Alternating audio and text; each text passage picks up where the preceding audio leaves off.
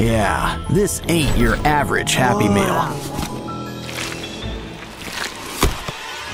Well, at least it's still got some neat toys. Oh, it bites. Are you feeling all right? Looks like he's feeling better and inspired.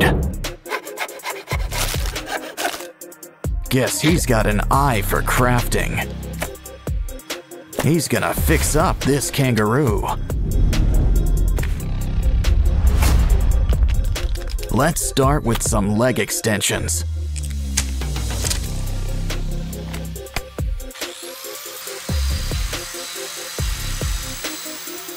We're gonna need something sharp. The claws are coming out tonight.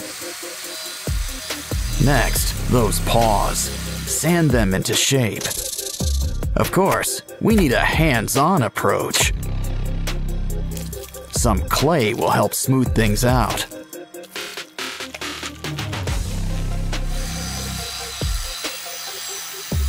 Now it's time for a quick incision. Of course, he's gonna need some teeth. Cover him up with some yellow paint. And here I thought the platypus was weird looking.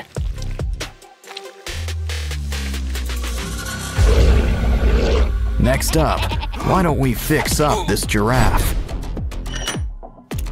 Let's just trim a little off the top. Now grab the heavy artillery.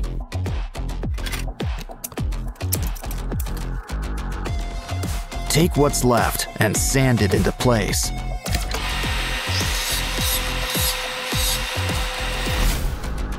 Don't worry, you'll get new legs.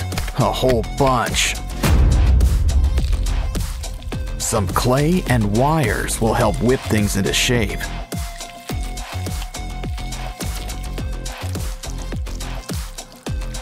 Just don't forget to make some room for spikes.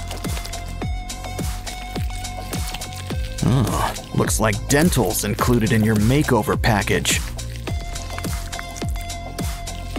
But even a scary giraffe could use a fresh coat of paint.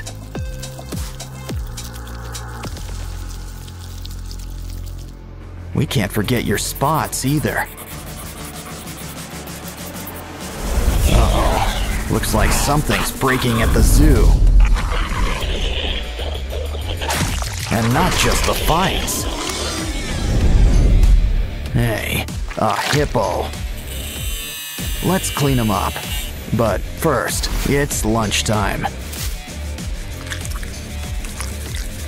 Save those bones. We can use them. I'm starting to get star-nosed mole vibes. But we can use some clay around the jaws. Now let's saw off those legs. We can always get new ones. We'll need some clay, spikes, and a pair of red eyes. Just remember one thing about spikes. They can be a real pain in the back or side. Our zoo's almost done, but there's still room for a gorilla. At least what's left of him. We can rebuild him. Let's fill in those limb extensions. Beads and spikes add a needed touch. As do spider legs. My, what big paws you have. And look at those teeth. Of course, pink really isn't his color. Silverback gray and blood red for those boils. Looks like our zoo's ready. Well, just not for business.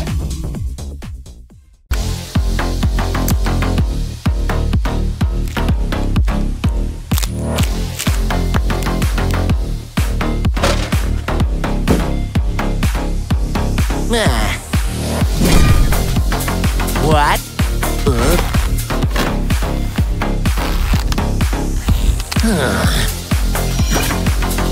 Hey!